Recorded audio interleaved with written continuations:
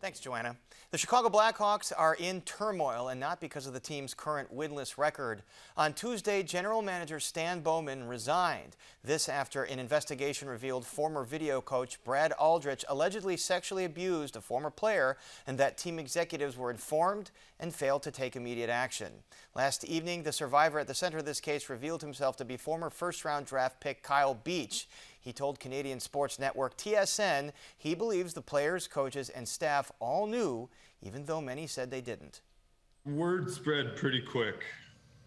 I do believe that everybody in that locker room knew about it because the comments were made in the locker room. They were made on the ice. They were made around the arena with all different people of all different backgrounds, players, staff, media in the presence. And joining us now with more are Sean Black, Chief Projects Officer with the Illinois Coalition Against Sexual Assault, and Ben Pope, Chicago Blackhawks beat reporter at the Chicago Sun-Times, who has been covering this story. Welcome to both of you. And Ben Pope, I want to start with the latest. Team captains Jonathan Toews, Patrick Kane made some comments last night about this that have been a bit controversial. Fill us in on the latest.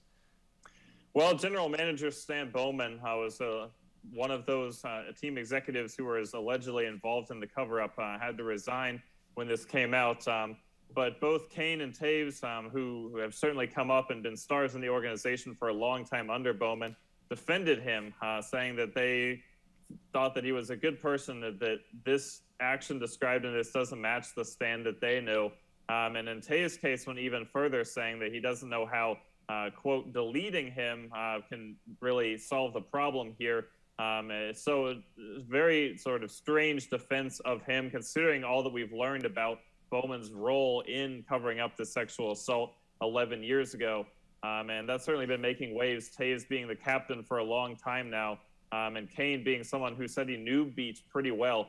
Certainly surprising to see that from them. Right. Of course, those two players were around back in 2010. And Sean Black, as someone who tracks these cases, your reaction to that investigation that came out this week from Jenner and Block? Well, it's very disturbing. It's tragic. I feel incredibly sorry for the Kyle Beach in this case. Unfortunately, it has all the hallmarks of a lot of sexual assault cases. People trying to cover it up, not believing the victim right away, and causing trauma for the victim or re-traumatization for the victim. It's also not unusual at all for the victim to wait, to come forward for several years in the public eye. So it has all the hallmarks of a very usual sexual assault case. Right, and we should mention there are multiple lawsuits that are open here, and this was an investigation that was launched by the team as a result. Ben Pope, you heard Beach say he thought everybody knew. Toews and Kane say they didn't learn until after Aldrich was gone. Where's the truth here? Well, that's the difficult thing to figure out. Two players from that 2010 team, Brent Sopel and Nick Boynton, both of which are no longer in the NHL, have said in interviews earlier this summer that they knew and that they believe everyone on the team knew. Meanwhile, Kane and Toews and Brent and Duncan Keith, who's still in the league in Edmonton, say they did not know. Toews said that he learned at training camp the following year. Kane said that he didn't know until this started coming out this summer. It's hard to track down exactly who's right, who's wrong. We may never know. The investigation focused mainly on the behavior and knowledge of the team executives who are involved more in the handling of it and didn't go deeply into the players. I believe they interviewed 14 players, and all but those two, Sopel and Boynton, said they didn't know about it. But who's to say whether they're lying or trying to protect themselves or whether they're telling the truth? And that's certainly a disappointing mystery that we still don't know the answer to yet. Right, and certainly Beach is very adamant on what he experienced back then. Sean Black, when you think of sexual assault, you don't always think about man-on-man, especially if the victim here is, an athlete or physical. How common are cases like this? And we should also mention involving a coach, a mentor. Well, most sexual assault cases, the vast majority of the perpetrators are someone known to the victim. So it's not unusual that it's someone the victim would know. It's not unusual that it's someone who holds some sort of power over the victim, whether it be a family member, coach, or a teacher, anyone of that stature. So is the most common. When you think about sexual assault, you often, you think about man perpetrating a rape against a woman, or you think about man abusing a child. But this just goes to show you that anyone can be a victim of sexual assault. Anyone can be a victim, a professional athlete. In those moments, you can be that victim, and it's traumatizing, and someone might freeze. And sexual assault is always the fault of the rapist or the perpetrator in this case, and it can happen to anyone.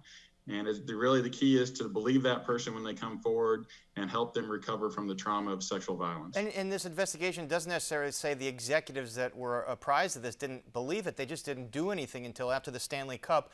Let's read a statement the Blackhawks sent out after Beach came forward last night. Quote, "It was inexcusable for the then executives of the Blackhawks organization to delay taking action regarding the reported sexual misconduct. No playoff game or championship is more important than protecting our players and staff from predatory behavior."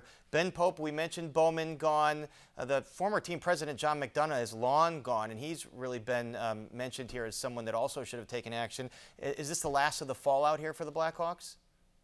Well, from the Blackhawks standpoint, all of the executives are gone at this point. They also dismissed Al McIsaac, who was also part of that meeting. Around the league, Joel Quenneville was the Hawks coach at that time, is now the Panthers active coach. He met with NHL Commissioner Gary Bettman today, and we still don't know yet exactly what his future is. Winnipeg Jets GM Kevin Cheveldayoff was an assistant GM with the Hawks at that time, and we don't know what his future yet involves either.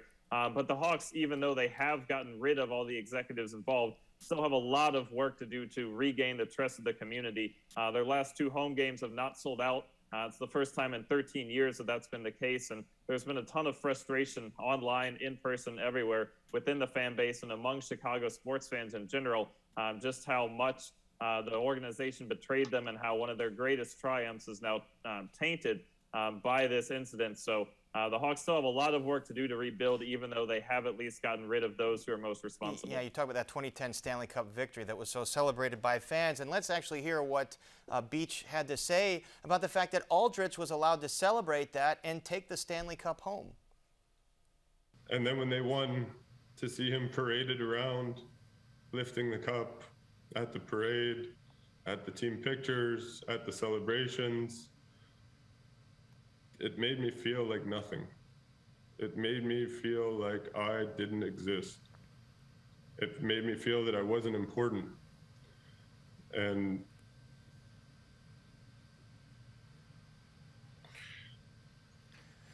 it made me feel like that he was in the right and I was wrong.